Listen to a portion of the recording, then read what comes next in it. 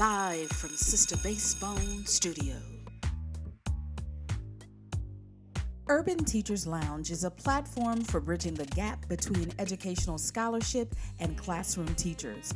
Voices will include teachers, administrators, educational scholars, community members, and activists. Hey everybody, welcome to Urban Teachers Lounge. I'm your host, G. Funmilayo DeVoe. This podcast is unapologetically for Black teachers, unapologetically by Black teachers. The purpose of the program is to bridge the gap between educational scholarship and classroom teachers. This week, I have with me a special guest, Nikki Rose. She has been with us before, and she's back again. So go on and grab a cup of coffee, and let's talk. Good morning. Good morning, Miss Nikki Rose. How are you today? I'm great. It is a beautiful Saturday. It's a beautiful Saturday, and it's good to hear your voice here. I'm going to tell the people, I don't know if I said this, Nikki Rose is a teacher, an author, and an advocate, and she's going to lead this discussion today.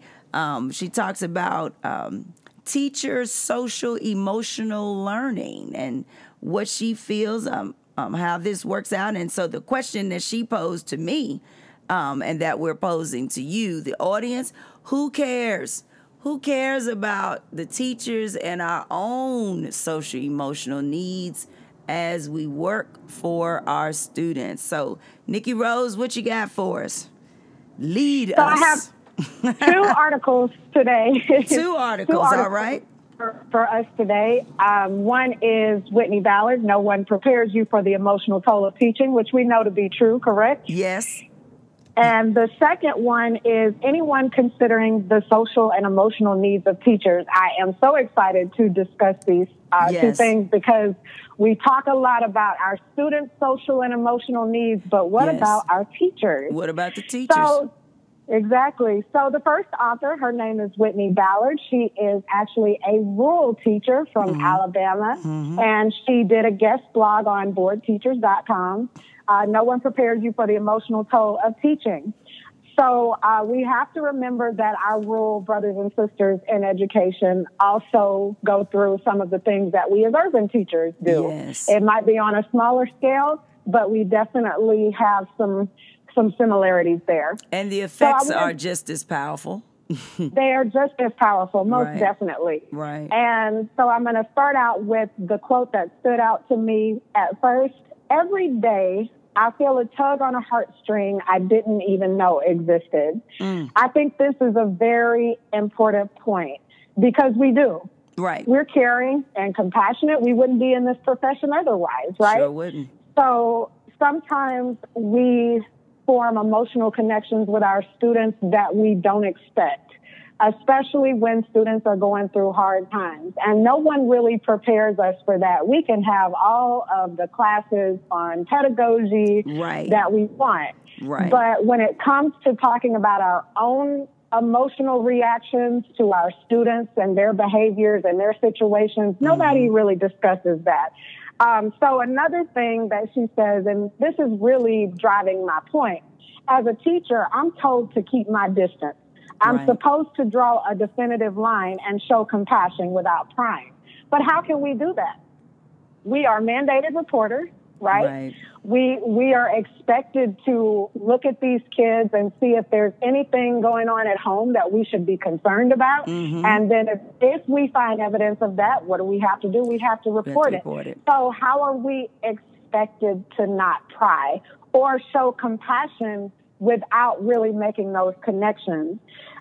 So again, we don't get taught this in school. Now, my master's program at the illustrious University of Southern California did focus on urban teaching, and we did talk a lot about the politics involved with urban schools and the needs of these kids, but really we still didn't talk about how is this going to affect you when you get in that classroom. So let me ask you this. Let's go back. Let's go back because you dropped off a whole lot of information. Let's start with the first quote. I think it was the first. Say the first quote again, slowly. Every day I feel a tug on a heartstring I didn't even know existed. Okay, so this was coming from a teacher, somebody that's in the classroom, like you said, somebody who knows that this is a calling, like you can't do this work without it. And the pull of the heartstring, you know, one of the things that I did in understanding to understand your kids and to understand how they're processing things, you have to first be vulnerable with yourself. You have to first be honest and know how you function. So I wanted to say that, but I think it was the second quote. Say the second quote again. As a teacher, I'm told to keep my distance. There we go. I'm supposed to draw a definitive line and show compassion without prying. So stop right there. That's probably the one I was looking for. How then, and this is rhetorical, of course, how can I draw a definitive line between being a person, a human being, and being a teacher, which too often it seems like you think I'm not human, right? And so I think that I want to pause right there and really dig deeper in that. It is difficult with all of the rules and regulations and bureaucracies and stuff, isms and schisms that we have, to be a human. But what our kids need, because they're humans, they're just little ones, our kids need us to be a little more human. Like, I really think, and in order to do that, I don't know that I can draw a definitive line. You know, if I want to teach them how to be better people, I have to model my emotions. You know what I'm saying? Like, I have to model to them and say, hey, you know, today's not a good day. Or, hey, you know, I really appreciate, or I really felt this kind of way when you said or you did this. So it is interesting that just that terminology, to draw a definitive line. If we're drawing a line, yes, I do, you know, because it kind of sounds like, oh, we're drawing this line because it's them against us. Every time we draw a line, it's a them against us. And I think that is a problem. You know, we still, I mean, they know that we're grown because we show up every day and we respond as grown people. But they have to know that we're human, and then we have to first address our own human things. So let's talk about drawing this line. If something pops off in my house, when I come to work, did I draw that line? Did I, you know, and we say we do it. But are we able, just from traffic, let's talk about from a traffic perspective. If I had to fight all this traffic, I left well in enough time to get to work before time, and I'm stuck in traffic, and now I'm there after time. You know, how then do we carry that into our classroom? Do we have a moment to pause? Do we really, really draw this line and say, you know what, I'm going to draw this line in the sand, and I'm going to definitively say them against me? I think that also breaks down the relationships in the class, and it breaks down, you know, in placing that hierarchy there. I think that's where I'm trying to go to. Putting that hierarchy there, then the student doesn't feel as something, engaged in, included, maybe. Right, Connected, right? So I do agree. I just wanted to slow down and like, what does that look like? Is it possible for us to draw a definitive line? In your experience, is it possible to do that? Not in my experience. This not yesterday when we was at work. Right. Yeah, it is most definitely impossible to draw that line. I will tell you that this year, especially with my students, I have noticed a great deal of not even, a great deal of emotion. Yeah. I have had a couple that come to class in tears. Right. And I'm not, and in that respect, I really don't pry. I'm like, do you need some time? Do you want to go to the restroom and take a break? But internally, I'm like, what is going on with this kid that they're coming in my classroom at 9 o'clock in the morning and they're crying and they're upset. Yeah. They're upset, and that really puts a hold on me. And I think that's what the author was really trying to get to, is that when you see that and when you know that a kid is in distress, it's hard for you to detach from that. Exactly. Because you do care. Because you're human. You do care, yes. And we are supposed to be compassionate, as she said. We're supposed to show compassion. But I don't think that we can draw that line, because you still take that home with you. Or, you sit in the car for a minute. What was wrong with that kid? I just don't understand. You sometimes keep worrying about that kid. Right. So I don't think that there's any way you can draw that line. And that just shows, like you said, that we're human. We're human. We're human, too. And the kids need to see that we're human, because we're creating a world where everything is mechanical, everything is robot, even if it's not literally mechanical, but we're all, following the same drum. It's like, do this, do that, do this, do that, and that's not real life, and I definitely am fighting that, and trying to let kids know, and even in my own self, like, having feelings is what you're supposed to have. You're supposed to feel something. You felt something today. And how did that feel? And what do you think about it? We should not be trying to constantly numb and act like it doesn't happen. I can't ignore a child that comes to my class and they're sad. Because like you said, I know that I'm going to have to, I want to know, what can I do to help you? I had a situation the other day where I haven't seen this young lady in a couple of days. And I'm like, I saw her the first day. I was like, hey, how you doing? What's going on? And, and she's kind of, shy or nervous or whatever, but we still have to provide the space and let them know that we see them. And we see them, but then we have to see our own selves and know our own limitations, So we do. Yeah, I just wanted to pause on that point, because, that is something that we really have to address, our own feelings. And when do you, I don't think it's rocket science. We all know when we have to report, with our mandated reporting. Exactly. But some things is just, today you had a bad day and you and your mama got into it over, you didn't take the trash out or something. But it was the wrong day. Like that. It was just the wrong day, and things were said and done, and it kind of messed with your day, So it does. And that brings me to the next quote that she said, and I talked about this briefly.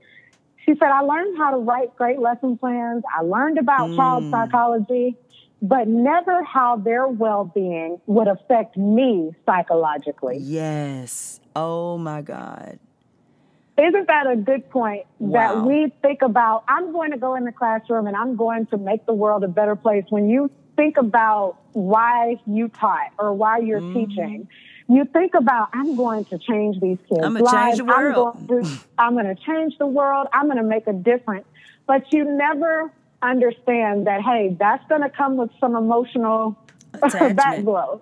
Yeah, so it definitely is, because it's stressful when you have to save the world. And we are almost expected. I don't know how Superman does it. Or Wonder I don't Woman. either. In any of the superheroes. Right. And you notice, in those movies, they all have some kind of emotional discord within themselves. Right. All of those superheroes do. So even people that make those movies and comics recognize that when you are tasked with saving the world, then sometimes you can be lonely in that element, and that can affect you psychologically. And think about the many people, and this is my own point, think about people who go through this every day and have no one to come home and talk to. So they sit in those thoughts. Yeah. Maybe they watch TV or whatever, but still in the back of the head, there's nobody to vent to. Right. And a lot of people deal with that situation. Maybe people are widowed or they have no children, but there's no one to say, how was your day today? Right. And you let it out emotionally, you cry or whatever, but think about coming home to silence and just sitting back and taking it all in, and it never really leaves. And so, I just want to add that, one, that is a powerful thing, because even when we watch, when you brought up the superheroes, I thought of all the movies, because I love all of that stuff. And of course, Black Panther, let's put that out there. Yes. Right. But you think about all of the superheroes, they're lonely, but then there's like that one little voice. So Batman had that one little voice, the dude who makes his clothes. I forgot his name. Right. And then, so each one has at least one person, and even having that as a power, like, we have to be mindful of our tribe, of our people. So even if we don't necessarily have someone to come home to, per se, physically, how then are we expressing ourselves? So I know that I've read different research that talked about, do you have at least one person at your job that you can vent to, that you can talk about whatever you need to talk about, because that helps the situations. Like, okay, maybe I don't have someone, but can I call somebody? How do we have to be intentional? And this happened to me, I promise you, right before I did this interview this morning. I called one of my friends. I said, look, we have to be intentional. I know we're not going to be able to connect this week, but let me just hear what's going on. How you doing? Talk, because I got an interview in 10 minutes, right? Right. And she's a teacher as well. But, these are those things that we have to be mindful of. You have to have someone to share that experience, to help you mentally stay balanced, because it really boils down to balance. And if we're not balanced, we what do we know? One of my favorite songs by India.Arie, it says, "Come back to the middle," right? Right. How do you come back to the middle? And if you don't know, then that's something we need to work on. Like, how do I, when I leave this classroom, and I've said everything crazy to my peers and my friends and the students or whatever, how do I come back to the middle? And that would be a great course, I think, to go to your point, in education, in teaching young teachers and those aspiring to be teachers. Like, how do you take care of yourself? Because you're going to have to activate all of those superpowers to take care of yourself, Exactly. And that definitely leads us into the second article. Is anyone considering the social and emotional needs of teachers? So a little bit about this author. This is Maureen Downey. She is our hometown educational blogger from the AJC. Okay. And she takes her time to make sure that everything is exposed about our school systems in the metro area. And she also does, of course, national stories, but her main focus, of course, is education. I really loved this article because it brought a few points home, and one that I think you will love is that she says, we are now asking teachers to go beyond teaching multiplication tables to deliver the critical life skills that kids must have to thrive. Right. So not only are we tasked with teaching, and we have to get the high test scores. Right. Our students have to show growth every formative assessment. We have to manage every data. Week and a half. Now we are managing our kids' life skills as well. Why? Who's missing from this conversation? Because we have a lot of parents who are not teaching their kids these skills anymore. Because they need lessons in social emotional learning. Like if you really think about it, so I just did a podcast. I got to add this to it. I just did a podcast on social emotional learning. And one of the things that the gentleman spoke about was toxic stressors. And when we have these stressors, it puts you automatically in a fight or flight mode, right? And then from that fight or flight mode, if you didn't fight or run away, you still are sitting with those emotions. What are you going to do with them? What are you going to do with them? So if you talk about teachers that I'm already in fight or flight mode because I'm afraid. I don't know if you're going to walk in my door today. I don't know if I'll be evaluated. I don't know if something's going, what's going on with the kids, Right. and then after I leave, I have to wrestle with all of the day's work, whatever Exactly. it was, and I Yes, think ma'am. it becomes extremely offensive to me when people assume that teachers don't need weekends and holidays, and I don't need summers, vacations. Like, every day you add more and more to me, which means in order for me to do this job well, I have to be well. And in order for me to be well, I need a day off, because Right. most people, unless, those who are not in the profession of education, you are not wrestling 30 to 130 kids or people every single day. Even counselors, y'all might see 10 people or less per day. Mm-hmm. We deal with the lives of up to 100 people every Yes. single day. And so Every day. how then do we debrief? And I've actually been excited that our school is trying to have some mindfulness, lunch periods or whatever, and I'm like, I'm glad that that's a start, but we really have to have these conversations and considering our own emotional needs. Like, Yes. I can't give what I don't have. And we have to know Right. when I don't have it, I need to go sit down somewhere. Because, Exactly. it takes me to a whole nother level. It puts me in a whole nother issue, Right. So, What's that saying? You can't pour from an empty cup. Exactly.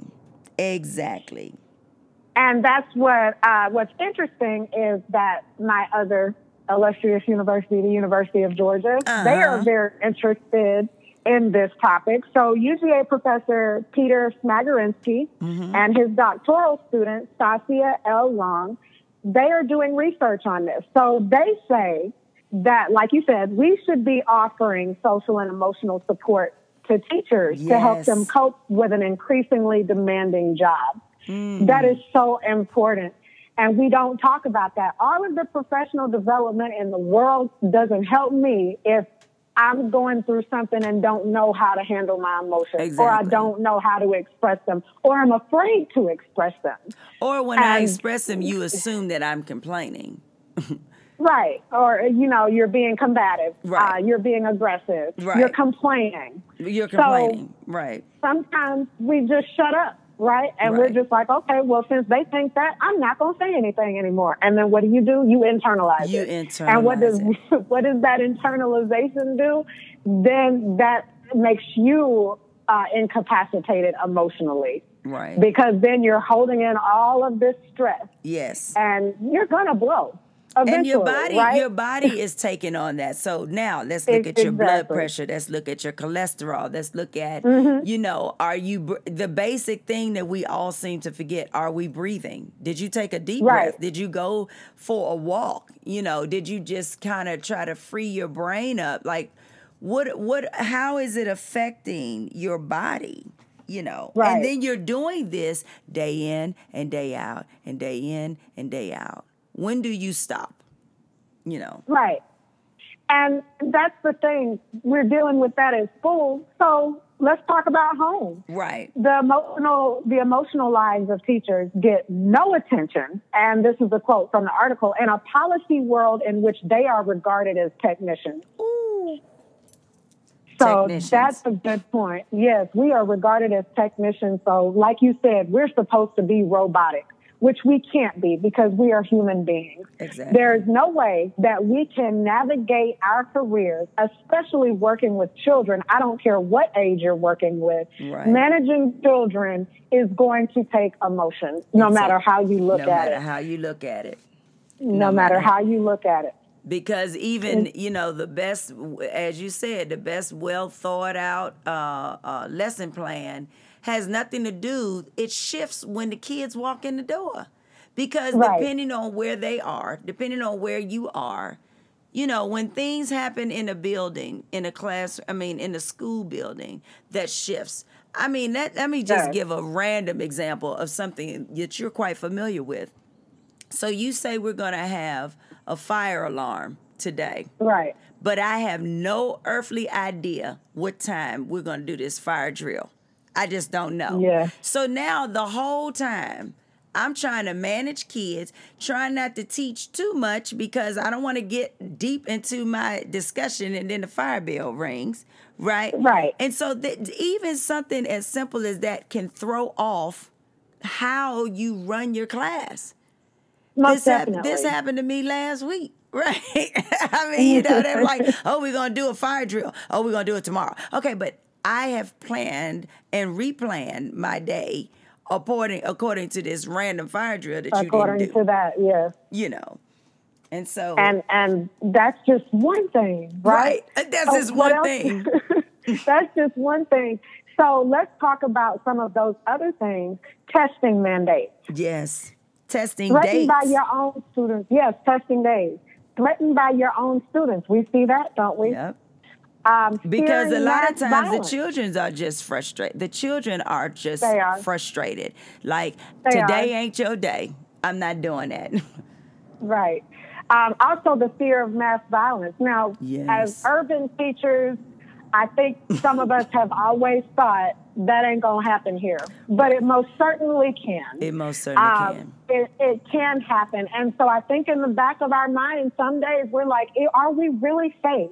Are the kids letting anybody in the door that doesn't need to come in the door? Right. Which we worried about a lot last year, right? These total strangers coming into the school and nobody's checking ID or anything like that. That is a real safety concern. Particularly when you have so many doors and so many kids, and we don't have the manpower to just stand in front of every single door all day long. We don't. Like, you really just don't. And so that does leave the doors of opportunity. You know, you hope for the best, but you don't know. I mean, you don't know. And the uncertainty and the way that this country responds to mass shootings by acting so heartless and unconcerned. Right. Especially, it is getting alarming to me that now when they report these shootings, people are like, oh, well, just don't take away my guns. Right. And that's how you respond. So they're getting... it's a normalization. So apathetic. Exactly. Yes, it definitely is normalization. They're getting apathetic to this, and I think that when you're a teacher, then you really start to get stressed, right? Exactly. Because you're like, not only do I have to fear this, but nobody's going to care if something happens to me, or I'm going to be a martyr and throw myself in front of a bullet. Am I going to die today?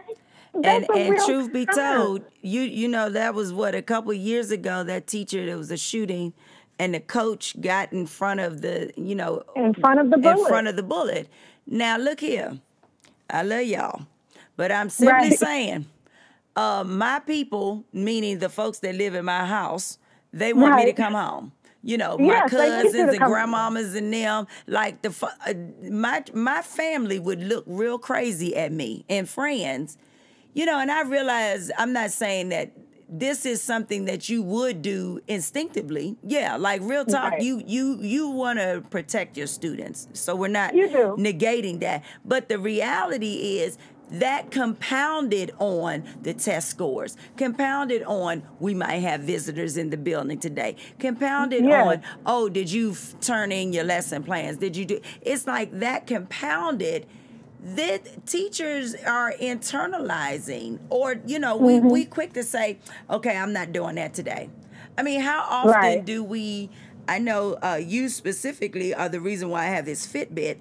And when I sit here and look at this, sometimes I'm like, oh, wow, my heartbeat. What's happening with my heartbeat? You know, or is it going to tell me that my blood pressure or my pulse is not doing something, you know? So even that, you know, jokingly, I'm very grateful that I have a Fitbit or some type of device to help me consciously remember, okay, you need to go for a walk. Okay, you need to drink some water. Okay, you know, just some basic things that life is throwing at us, and we don't remember the basic things like breathe. Like, oh my Right. God. You know, so, I Or mean. even when is the last time you sat down? Oh, wow. You Right. know, the first few weeks of school, I don't think I sat down at all until the end of the day. Or Right. if we had a meeting. Right. I didn't sit down. And I noticed that. I'm like, wait a minute, have I sat down? And you Right. notice your feet hurting. Your feet And are your back hurting. hurting. And you're like, yeah, and you're oh, like, I haven't sat in this chair all day. Right. I have not sat down. And even that is important within itself. You do have to sit down at Yes. some point. At some point. And at some point, you just have to sit down and, like you said, take a breath. Just be like, whew, okay, you know. Yeah. And It's I 10, mean, 11, you know, 12 even o'clock. with our little lunch breaks, you know, that teachers seem to lose them frequently. We Right. need that, you know, there are many times where I just go outside just to sniff the air and to get some sunlight. Or if I have a little more time, I might walk around, you know, outside just to get a difference. And this, you know, sidebar, but I have always been an advocate for recess. Like when we took recess out, the kids aren't getting a break. And that's why they blow break. up, and the teachers aren't getting a is. break. So everybody Right. is all in this pot of toxicity all at one time, you know, and we Yeah. don't have anywhere to bounce it off. You know, we're bouncing off of each other. No, You know. there's nothing. I mean, and kids are still kids, right? Even in high school, they're Yep. still kids. I guarantee you, if they did have something that was like recess, they would play games. They Right. would do something They figure it to out. get some of that excess get it out. energy out. Yeah, they would. Bring and I Double bet you Dutch they- back. Something. Yeah, something. Dodgeball. Right. Whatever. You Right. know, even a basketball game, a quick basketball game, Kickball, or something. just something. Yeah, Right. or something. And I bet you they would come back like, okay, I can do this now. I can I'm do this tired, but I can now. do it. Yep. I can do it. But when you don't have any kind of outlet, and this applies to teachers too, Yeah. when you don't have any outlet, then that's when everything stops. You know, Exactly. you're just a ball of nerve Mm-hmm. and emotion, and you're just like, you know. I was thinking the other day, man, I really could use a punching bag because, Right. you know, even we get angry as Right. students. We get angry at our admin. That's perfectly natural. People get Exactly. mad at their bosses all the All time. the time. But look on Facebook and look at how many memes are dedicated to people who do not like their boss. Exactly. So Exactly. you need that outlet sometimes. That brings me to the next point here. Have you ever heard of secondary traumatic stress? Yes, I think I have. When it's like somebody, it's like secondary secondhand smoke, right? Yes, it is. If somebody else is going through it, but you feel it, you get the what is it stress called from it. now? I'm gonna write that down. Secondary traumatic stress. Secondary traumatic. Wow, I'm gonna have to look that up. Stress. Yes. So go ahead And so on top of all of that, you know, we have talked about the fire drills, the fights, the lesson plans being due, all of that stuff. On top of all that, then we go back to something really traumatic happening to our students Yes. and internalizing that. Maybe they had a death of a parent. Maybe their parent is terminally ill, which we've dealt with in the past. Yep. And you know that when they come to school, you know you feel that tug Yes, of that of heartstring, that like we heartstring. talked about before. Most definitely. You feel that. And as somebody who has lost several family members to cancer and to terminal illness, I know what that's like to sit and watch somebody die, you know. Right. And so imagine that being your student and their mama. Exactly. And that student is 16 years old, and they come to school every day, and you see that sadness in their eyes, and then you're taking in that emotion. Exactly. That is that secondary traumatic stress. And then on top of that, managing a classroom where the students continually test boundaries, and a lot of times those boundaries are pushed on top of lack of financial support. Yeah. All of those things can be internalized. We're basically overworked and unappreciated on top of, think about this, working to manage your own finances. Thank you. Maintaining your relationships with your people. Right. And personal losses. All of this stuff. And nobody cares. Right. It is amazing to me that nobody cares. We have to be level-headed. Yeah. We have to be fair. We have to be caring and generous, no matter what. We are expected to be cool, calm, and collected at all times. At all times. And I'm telling you, that ain't happening. It ain't happening. And the more we disrespect teachers' needs, their social and emotional needs, the less people we're going to have graduating college and voluntarily coming into this profession. And that is the truth. That is the truth. And it's going to, and people say, well, you know, the teacher shortage is not as bad as they think. It's been bad for years. It's been bad for years. And you have veterans who are counting their days. They don't care if it's not the end of the school year. When my day comes that I'm eligible to retire, I'm gone. I don't care if it's October. They I don't care if count it's the days. August. They count right it's to August the day. the 22nd. I'm out. Right. School started on the 21st. Oh, I can retire tomorrow. I showed up today. I'm gone tomorrow. Out. Exactly. Y'all might want to find somebody, find a sub. Exactly. And that's an issue. My own mother taught for 38 years. Yes. And she waited until the end of the school year to retire. But we're seeing less teachers, especially in those urban environments. We're seeing less teachers staying until the end of the school year. And honestly, looking at all this, can you blame them? Right. Nobody wants to retire and go home to a host of health problems because they spent 25 years internalizing this. And what we know, now let's talk about health issues. What we know, unfortunately, and I know this mentally, but I have never paid attention to it. I don't drink enough water. Stop there. Because I don't drink enough water, that means I do it strategically because that means I want to go to the bathroom. Because do we really get bathroom privileges? And we get bathroom breaks. And so with that said, it is slightly already understood that most teachers might, when they retire, might have some type of bladder problem, right? This is like real talk.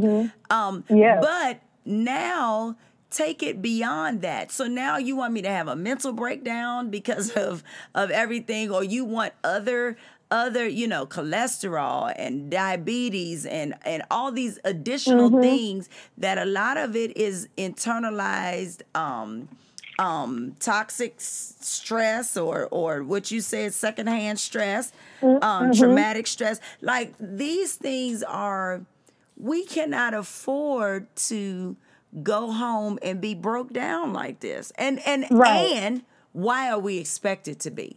So you use me almost like a machine, and I'm not a machine.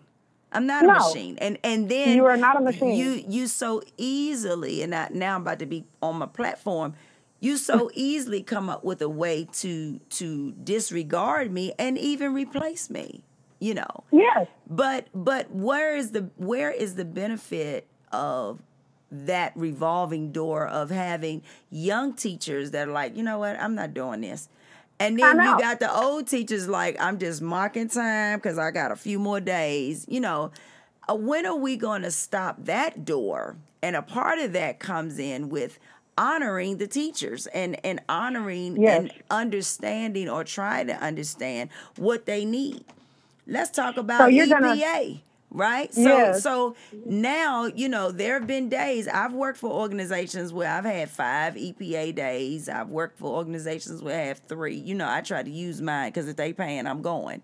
But how many, teachers should have some extra built-in EPA days just for being a teacher. I'm a teacher. Guess what? I need me an extra day.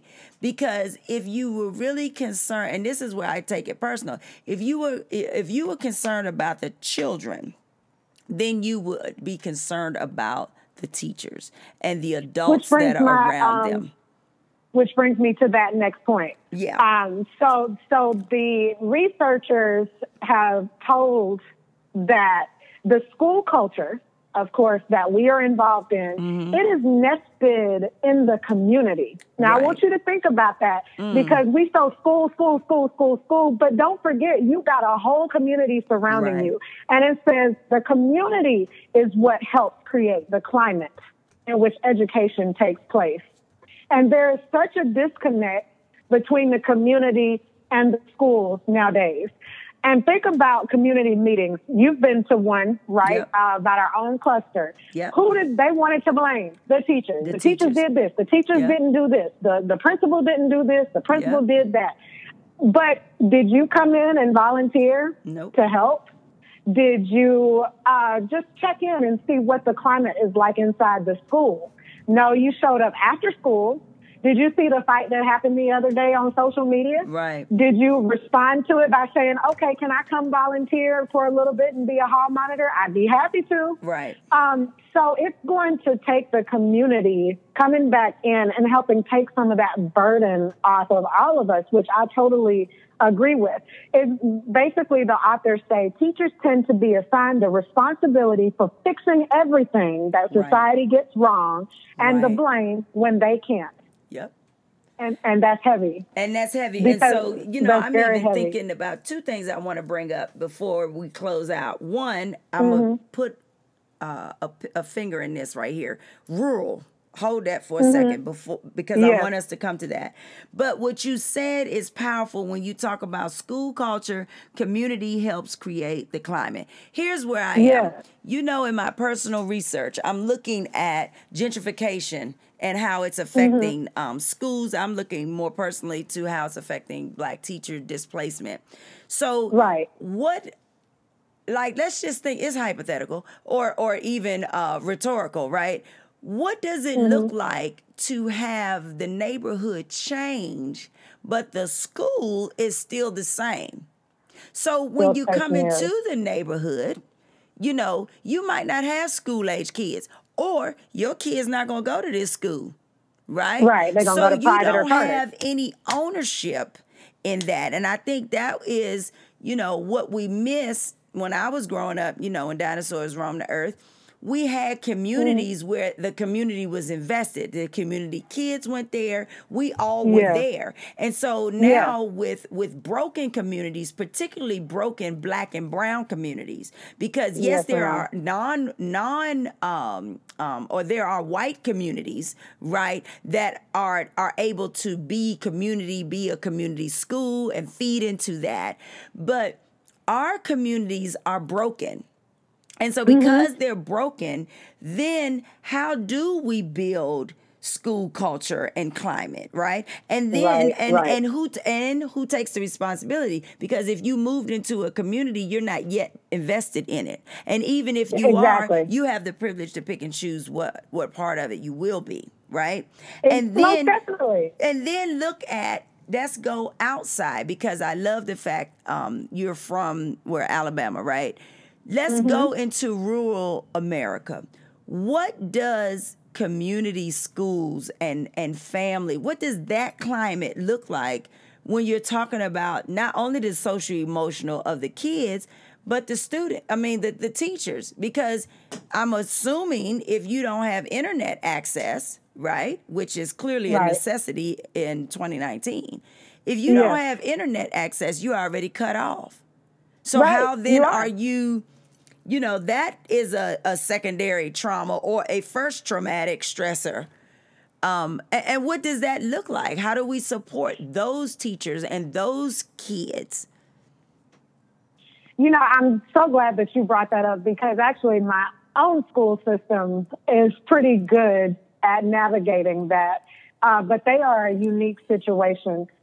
My high school now is 21st century. And they have used technology to enhance their learning to a point to where I'm even amazed. And I'm from a big school district. I teach in a big school district. But like when I see the things that they're doing on their Facebook page, I'm like, wow, I really am like, wow, oh my gosh, the kids are doing this.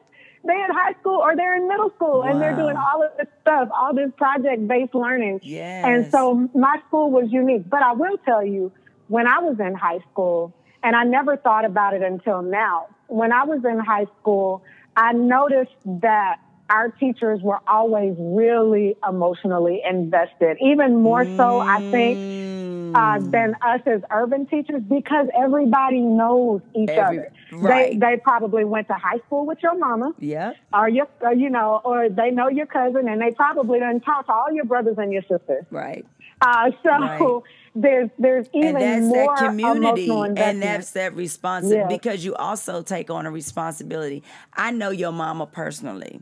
I know, your mother was my teacher. So, you know what I'm saying? Like, and when you get to cycle, and I think that's been an issue for me, like, how do we rebuild community with the physical displacement that people are feeling? I mean, I can imagine with climate control that nobody believes is a reality. I can imagine people in rural areas. I'm assuming there's still some farming activity going on. Of course. And so what is that like? What kind of trauma is that if crops aren't able to grow, or we aren't able to sell our crops? You know what I'm saying? Like, how or even manage livestock. Or manage lifestyles. All of those things are all stressors in a rural community. And Exactly. I'll tell you another thing. When you're talking about a rural community, you are also looking at poverty that is so different, because it's on a whole nother level, because you live way, way, way out in the country already. You might not have running water. Right. Or you might not have electricity. It's very possible. And you come to school, and your parents still send you to school, and you're dirty. Yeah. You look like you haven't bathed in weeks. Yeah. And those teachers, and especially when you're talking about elementary school teachers, and they see this, and it's just like, oh my goodness, and of course, pulling that heartstring. Yeah, pulling that heartstring. And of course, and I had classmates like that when I was in elementary school. But one thing I noticed, those teachers would bring clothes to school for them, or they would get something, some kind of way. They would get some money. Their parents would get a box at Thanksgiving or something. Right. You know what I mean? Right. But but still, you still have so much emotional investment because you're a part of that community. And so that, in that respect, with rural areas, that is something that they're fortunate to have, is that close-knit community, unless you're way, way out, and even then there's, for the most part, you're going to be embraced. Yeah. But I still don't think that the teachers get the emotional support, just like we don't get the emotional support. I don't think anybody sits down with them and like, I know that you knew their mother and their father or something like that. I know that you knew them, and I know it has to be devastating that something happened, and then you got the concern for the child on top of that. So, we're in the same boat. Right. That's sinking as fast as the Titanic. Exactly. Exactly. Wow. So, but I'm so glad that we were able to have this conversation. Yes. I think that it definitely needs to be talked about more and more, as we think about this next group of people who are going to be graduating college and stepping into the classroom. We have to start taking care of our teachers. Yes. We can do the self-care, which I talked about last time, but y'all got to take care of us too. Exactly. I mean, you have to make space, and this is funny as we're going to close out, because I think we've left a wealth of knowledge here. But I will say, I worked for a principal years ago, actually when I first moved to Georgia. And she was, she was a slave driver. Loved her dearly. She was always, at the edge of data, but from the perspective of, here's some research. Look at this. Let's see what we can talk about it. It's like she would give us really good stuff. And I remember complaining to her one time, like, look, you giving us too much, because I want to use this stuff, but I can't implement it. You know what I'm saying? So I'm like, pull back. And so we would have to send little people up to her, like, tell her to fall back. We need a few minutes to get ourselves. And she would honor that. Right. But the most telling thing about her that I've always loved, and I would never be a principal, but if I was, this was something that I would do. So one day it was a mandatory, everybody had, doing PLC, which I don't think we called it that, but during your planning period, it was mandatory that we all had to show up in this room, right? And at the time, the school was busting out, so we had portables outside. So it was like they were just building the portables, right? And she was like, everybody needs to come to portable number 1. Girl, we was hot. Like, look, now I got stuff to do. Everybody think about you or this portable. Let me grade my little papers, right? Exactly. And so we go out into the portable. She has the low music, the low lights, the little infuser or something going on. Okay. And she tricked us, but it was a beautiful trick, right? She literally let us walk in. I think we had, maybe a breakfast, a little small, a little more than a continental breakfast, but a little, not real big. But just a moment, like, I just wanted y'all to come out here and sit down. I was like, oh. Yeah, and take a break. And I want you to, here's some coffee, here's some this, and I thought that was so powerful. And even that leads me to another moment. I went to a trauma-informed care workshop. And one of the things that they did in this workshop, which was so dope, is within the turning, when you go from one class to the next, they would have little breaks. But the breaks weren't like a little 5-minute break. No, you get 20-minute break. A straight 20-minute break. And it was like, here's some crayons, go color. Or here's some, go outside. Or if you want a massage, because this was really the trauma-informed thing. But they literally gave you a 10-minute massage. You can sign up for that. I'm like, imagine if that was the culture in the building. I had another principal that did that for us, actually, that she got for teacher appreciation. She had somebody come in, and we had to just sign up to get a 10-minute massage. I was like, bet.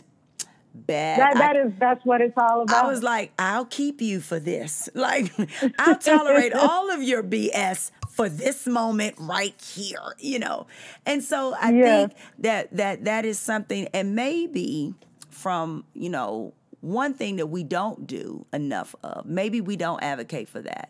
So maybe when they ask us, like, what would you want? I would like for you to take 5 minutes and get somebody to come in to help me manage my emotions, and not take it from the lens of, oh, you crazy, you need a therapist. No, that's not what I said. I said I need a break. And within that break, I want that to include some tea or, a massage or just some, healing music. Some laughter, a coloring book. Like, here, color. Here's a picture. Color this. Let's do that. Take your mind off of it. And so I know we're getting close to the close, but I did want to leave your listeners with a quote. Okay. And I think that it is very imperative that everybody hears this.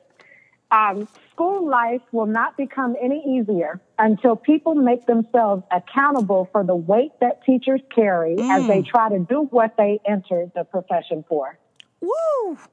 I need you to slow down and act like you a pastor right now and say that thing again.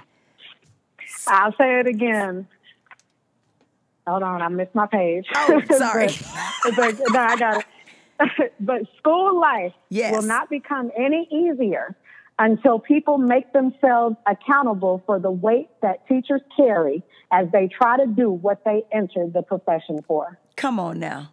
And see that right there, we can wrap this thing up, because that is it. Like, oh my God, it is it. Oh wow, that is it. That's powerful. That's powerful. And it's a very powerful quote. Whew, yes, I'm gonna add that quote to the end of this podcast. I'm gonna type it up for the folks. So I am definitely glad that you were here personally, Nikki Rose. Thank you for stopping by. I'm glad for our listeners that they were here. I hope that you and everyone that's listening will share this podcast with your community of teachers, your scholars, your activists. I definitely would love to hear from our audience. Follow me on Facebook, Instagram, Podomatic, YouTube, Spotify, and iTunes. Leave your comments and suggestions. Until we meet again, peace, power, and progress.